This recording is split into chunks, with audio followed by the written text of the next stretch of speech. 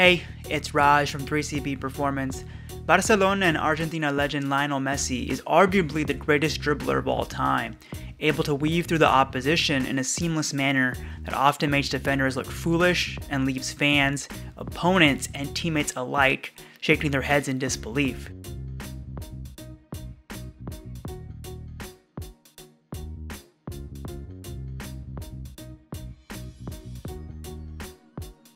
How do you describe magic? How do you describe this? To give Messi's dribbling skill and technique its proper due, I've broken it down into a three-part series, beginning with underlying foundations and building upwards. Accordingly, in this video, I'll break down 4 underpinnings of Messi's dribbling: mental speed, balance, coordination, and center of mass. Before Messi ever touches the ball or takes action, he's reading the situation around him. Where am I on the pitch? Which defenders and teammates are around me? What is the defender most likely to do? What space can I play into? Messi reads the information, processes it, and immediately applies it to his dribbling actions. I refer to this read, process, act sequence as, quote, mental speed.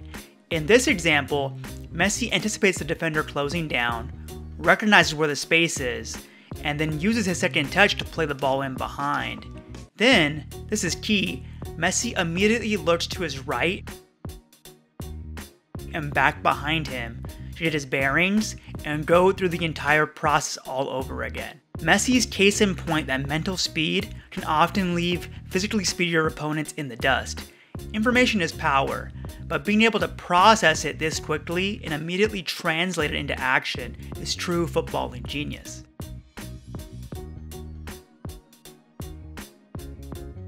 Messi's elite balance and coordination provides a stable, efficient platform for his dribbling movements. His entire body is stacked and organized around midline, with his upper and lower limbs always working in conjunction with one another, whether he's starting his attack, on the move, or taking contact, known as a, quote, spontaneous perturbation.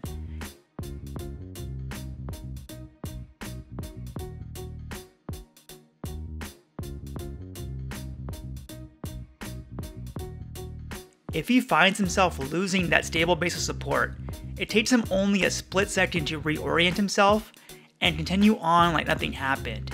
His dynamic balance and ability to regain it quickly is flat out ridiculous.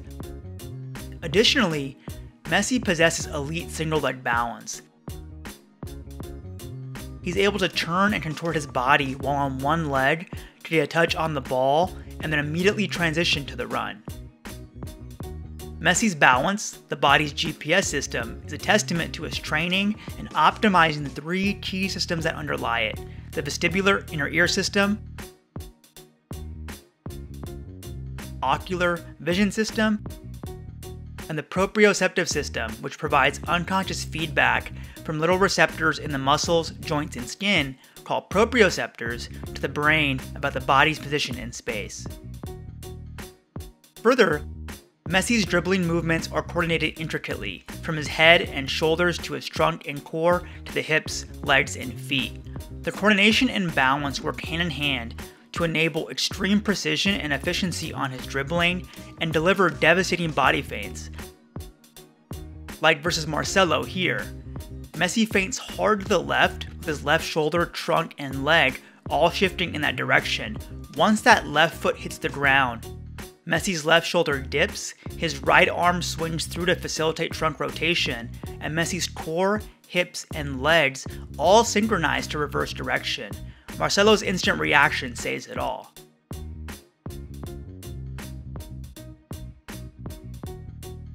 Messi's coordination is a byproduct of a highly proficient and trained neuromuscular system, which connects the brain to the muscles via nerves, resulting in precise synchronization of movements, further aided by his finely tuned GPS balance system. Messi already has a lower center of mass due to his height, roughly 1.69 meters, 5 feet 7 inches, and intentionally makes it even lower in key dribbling situations to facilitate balance, coordination, and weight shiftability. This play is a great example. He drops his hips and trunk to lower his center of mass after taking contact to quickly reorient his balance and find the ball.